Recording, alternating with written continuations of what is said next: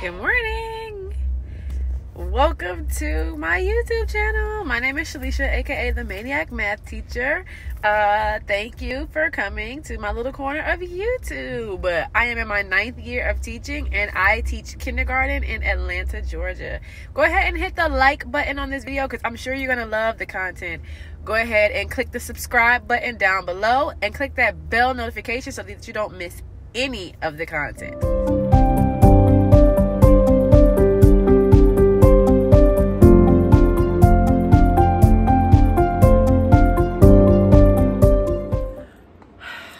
Peeps, good morning. I forgot to greet you before I left home, but I'm here now. Welcome to day 3 of classroom setup. So I'm just gonna jump right in. I have made a list of things that I need to do. I'm looking around the classroom. I'm so proud to say that my better than paper stayed on the cement wall. I see one corner is lifted over the sink, but I'd rather it just be one corner than, you know, the whole thing had been on the floor. So that's good. So I can go ahead and follow my list today, check some things off and get ready. But first I want to start with a small little book haul because one of the major things I want to get done on my list today is my library. I want to go ahead and put the books in their bins, label the bins, and then any books that have not been labeled previously by me, I'm going to go ahead and label those today. So let's jump right in with this book haul. All right, first we have the ever important, ever so special, All Are Welcome. This is going to be a display book. I think I'm going to put it in the display case. Then we have In My Heart, a Book of Feelings. Kindergartners are not yet in touch with their feelings, much less knowing how to express them. So this is a great book, and it kind of teaches them, you know, about each feeling and what to do when you're feeling that. The ever so special I Am Enough. So all great books to have for the beginning of the year. Oops, I don't know why I'm trying to display them on the table like I'm not about to put them away. Don't need that. Couple nonfiction things. Whose knees are these? And this one is Whose toes are these? All about the body. The alphabet book. I was not paying attention when I purchased this, and then I realized it was a small board book. That's okay. Small hands can handle it at the beginning of the year. Walk and See Colors. It says, let's go for a walk, join a summertime stroll through the colorful countryside with lots to see from red to green and many shades in between. So, great to have when learning your colors. Kingfisher readers, and this one is Your Body. Now this book, I did not realize was an indestructible book. So it is 100% washable, non-toxic, rip-proof, chew-proof, and it's called Big and Little, a Book of Opposites. I wonder if you can see the texture of the book if I hold it up. You see that? Yeah, that texture right there. It's 100% washable. It's 100% recycled also. It's a cute little book. I'm also trying to make my library more diverse, as well as up my nonfiction books. So we have When Lola Visits. And I took the book jacket off, but I believe this is about a young girl whose grandmother visits her from across the ocean, from a different continent. When Lola Visits. This one is, I want to say it's pronounced Wee Chan's Gift. And if it's not pronounced like that, I'll let you know later. I saw this one on Mrs. Call's Campers. It's called Dandy.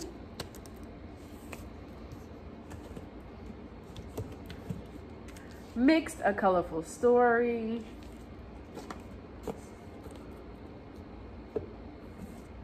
I saw this one on I saw this one when Lola visits and Weechan's gift on a tutu teacher on Instagram. So this one is Island Born. And I think the rest of these are from a tutu teacher as well. Yes. Grandpa Grumps.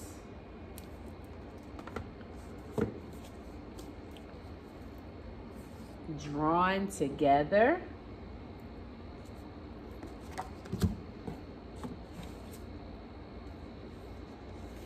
Dreamers.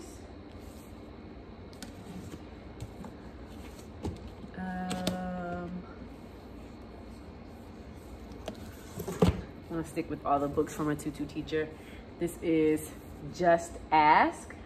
Each of us grows in our own way. And the last one from her, or maybe I saw this on Mrs. Call's campus as well, Jabari Jumps. And then the last one that I purchased, I wanted to get another one from this series, Ada Twist Scientist. All right, so that was my mini little book haul. I got all of those books from First Book Marketplace. I'm sure you have heard of them here on YouTube and on teacher TikTok and teacher Instagram. But First Book Marketplace gives you gives teachers a discounted rate on books. All of these books were less than $10, and they are, except for two, they are hardback books, all of them.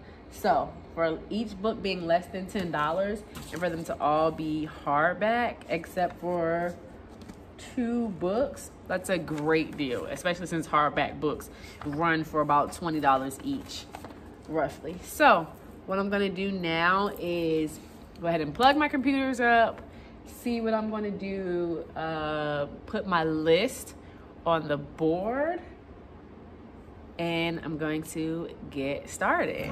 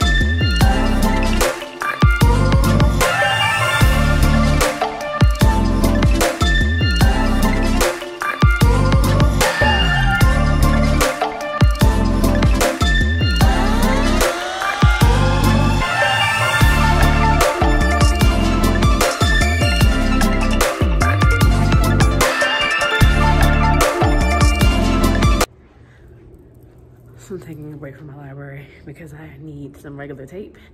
I don't have any, so I'm going to go ask my teacher bestie. Come on in.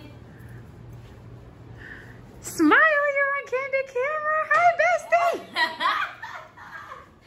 Cleaning the mind. Closet door. Hello. Oh my God. So she cleaned out all her closets, guys. That was her goal. That was one of her goals, to get all her closets clean. Look at all the stuff that was in the closets. This was all in your closets from when you moved in here last year? Yes. Y'all, look at her. This is so cute. It needs to be repainted. That is so cute. Oh my goodness. Oh my. All right, y'all. I'll pick y'all back up in a second. A few moments later. All right. Going to take a marker. Library books are in their bins. Scratch that off of my list and show you if I don't trip over the box in the middle of the floor.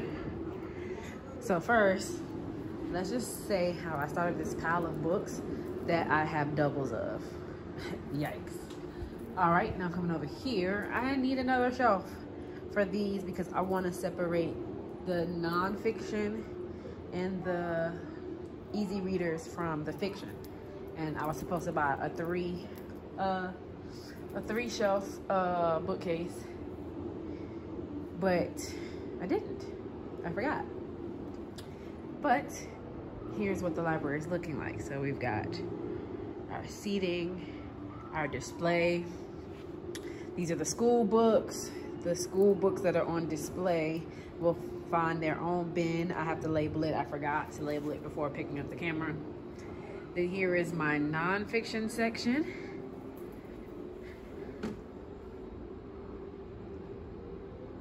I have so many animal books, it's ridiculous. And we've got some beginning of the year books displayed on top. Some more beginning of the year books. This book is just too thick to go in a bookcase, a book bin, so it'll just be up there forever. And then, oh, I need a label for here. But here is my fiction shelf. And so the books that are on display over here will then go over here. And I left these three empty because I still have like Seasons and Dr. Seuss and other themed books that are in these.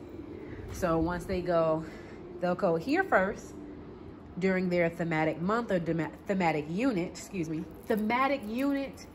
they'll be displayed. When we're done with that unit, they'll go in one of the empty book bins. So school books will stay out until the end of August.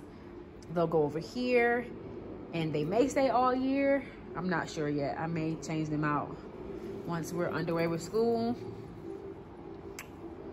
And thematic books from these units will go here when we're done with the unit.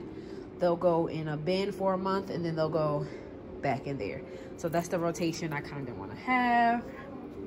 I'm going to get that 3-tier shelf and put it right here.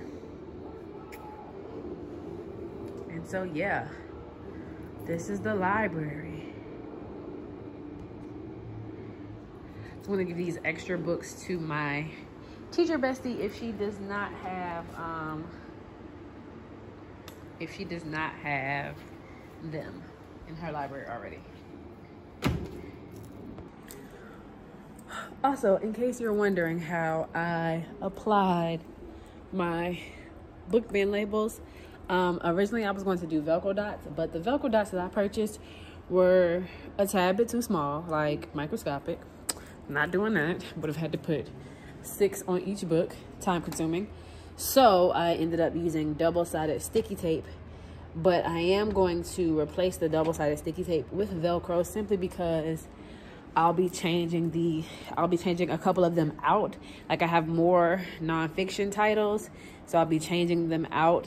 So when I do that, I plan on replacing it with Velcro. But for now, we're using double-sided sticky tape. So now that we've got that squared away, the next thing I need to do is print my headers so that I can hang my wall decor. Yes, let's do that.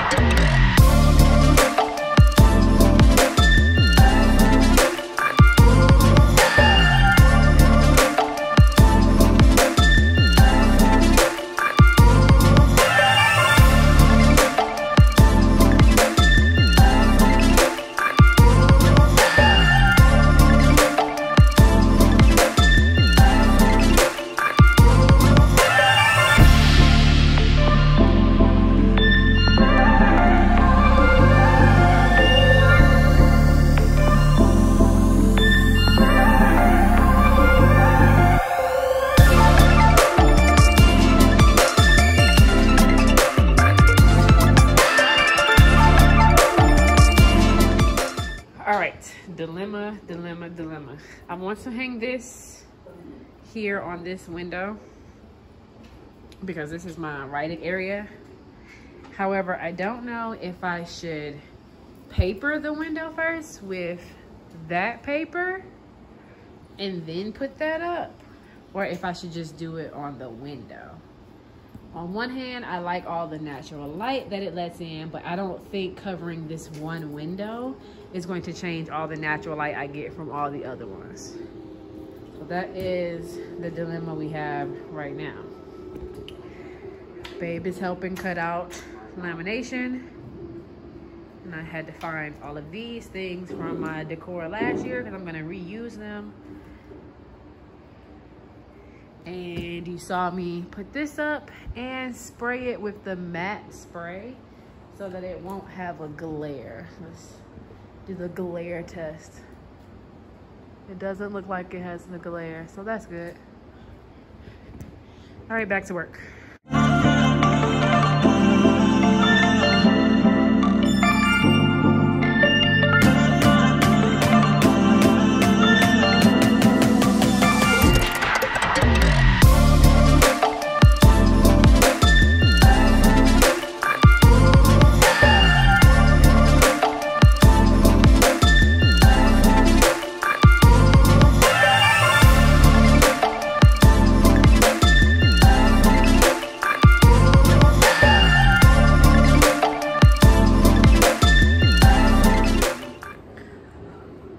All right, guys, it's about that time. But I've come across my next dilemma. So my next dilemma is this. I can't fit all of the students' book boxes right here. I could put them right here above their backpack hooks, but it's hard for them to get them down from right here because they're so little. They're in kindergarten, they're so little. So I'm gonna put them there for now. That's not where they're going to stay. I'm thinking I don't know, to be quite honest. I don't know what I'm gonna do, but right now I'm going to try to get the room first day ready. So if I had to have kids in here tomorrow, that's what I'm going to do now, and then probably be done.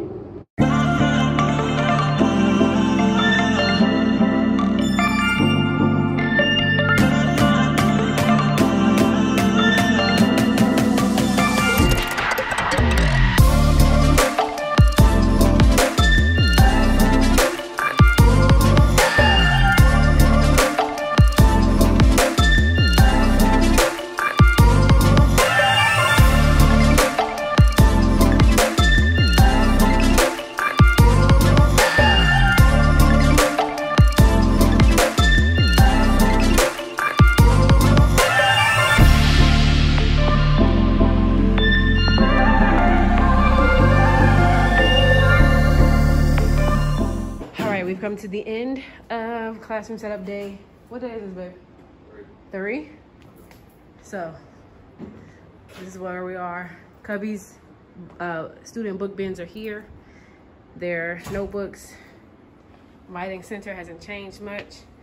I haven't decided how I'm gonna do this, so it's still blank.